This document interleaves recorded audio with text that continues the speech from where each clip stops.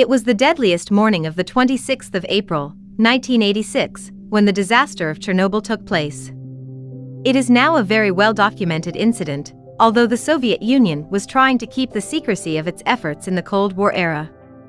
The disaster occurred when the safety test of the Soviet Union went wrong, hence leading to a great explosion.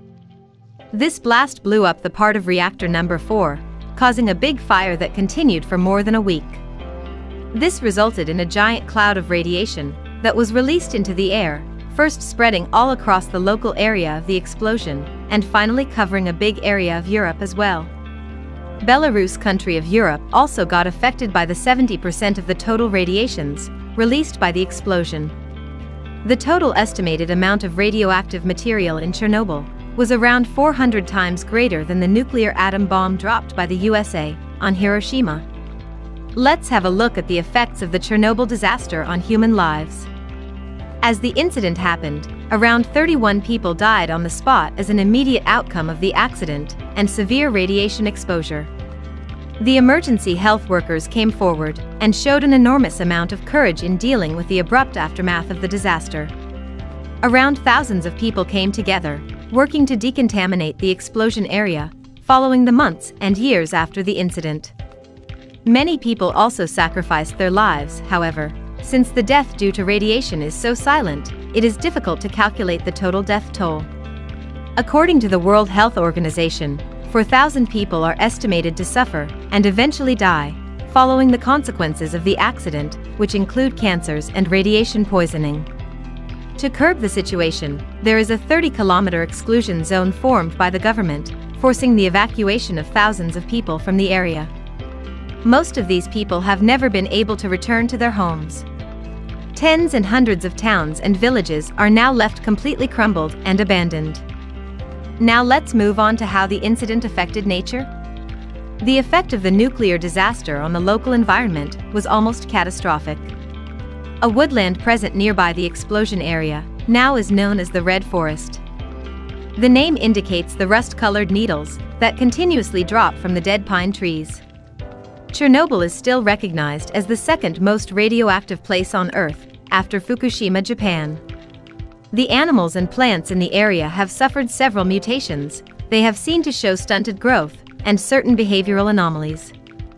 What are the measures taken to cope with the harmful effects of the explosion?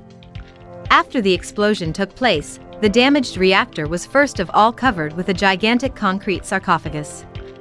The goal was to stop more radioactive material from escaping and releasing into the atmosphere.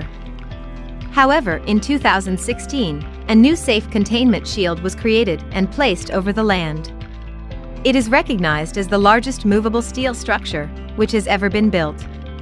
It works as a great hangar covering the entire nuclear power plant. Even under its premises, workers are still trying and working to keep the site safe. They continuously monitor the radiations, and they also have plans to decommission the concrete sarcophagus. The ultimate goal is to remove nuclear fuel completely. Talking about the tourism in the destructed area. Every year, there are thousands of tourists who come to visit and catch sight of the haunting ruins of the abandoned towns of Chernobyl. The tourists have even returned. Although they can visit the area, they are still kept out of the most dangerously radioactive sites. What is the condition of the recovery of area? The country relies on the production of power through nuclear power plants. So, for this purpose, it has created a new power plant just opposite to the old nuclear site, which has started generating clean power. The country is now also relying on solar energy, which produces enough electricity to power 2,000 apartments. These new projects are seen more as a symbol of good economics. The people of the area also signalize it as a sign of recovery and new growth. This recovery is, however, most evident in the natural world. It is not false that the animals and the plants inside the exclusion zone still show some hazardous effects of radiation. However, for them, life is just about finding a way to adapt. Looking at the examples, the frogs which inhabit inside the exclusion zone are much darker than those outside. This dark color helps them survive by giving extra protection against radiation. It would not be wrong to say that the parts of the exclusion zone have now become a haven for biodiversity. The researchers have seen beautiful brown bears, lynxes, European bison, boar, and Przewalski's horses in big growing numbers. It is a surprising effect of forcing people out from the area that has led to the creation of a wildlife sanctuary, where the species can live independently and untouched by human activity. The conclusion drawn by the incident is two. Firstly, it can be seen that animals and plants are more resilient to radiation than the human body is. And secondly, although the effects of the world's worst nuclear disaster are catastrophic for humans, they are still less damaging to the natural world because of the absence of people.